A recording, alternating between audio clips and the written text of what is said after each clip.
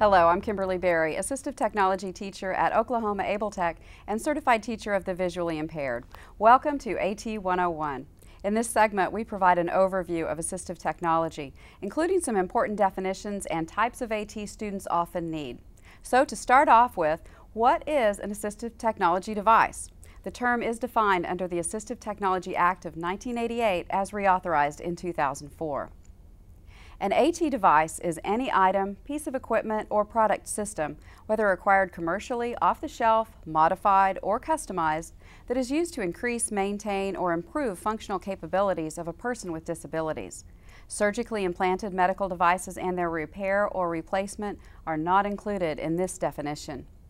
It's important to note that assistive technology services must also be included with AT devices.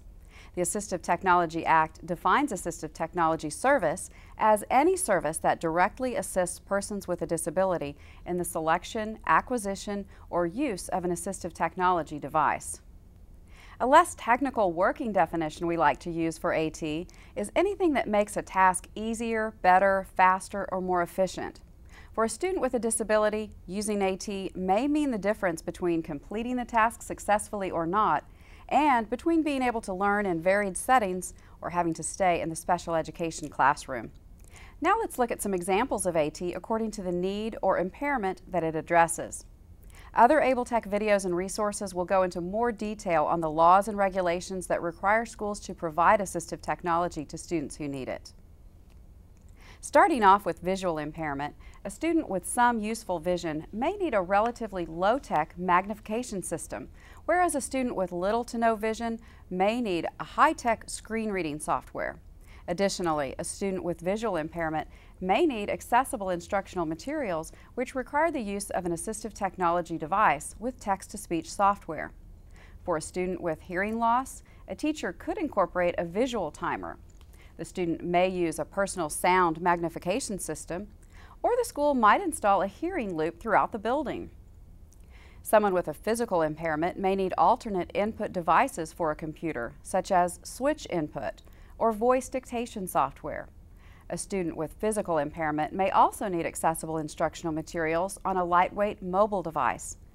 A person who is unable to use his voice to communicate may use a picture communication system, a speech-generating device, or a low-tech device that records a short message for easy playback. And someone with a learning impairment may benefit from the reading and writing supports provided by literacy software.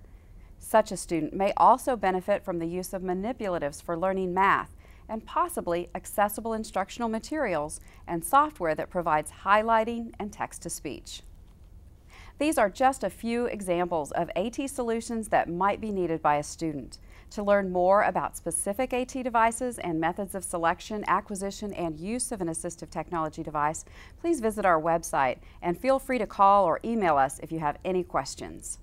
Our website address is okabletech.okstate.edu.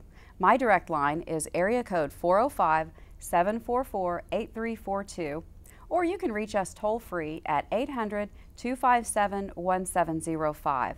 You can also send us an email to abletech@okstate.edu. That's all for this segment, an overview of assistive technology. Thank you for watching.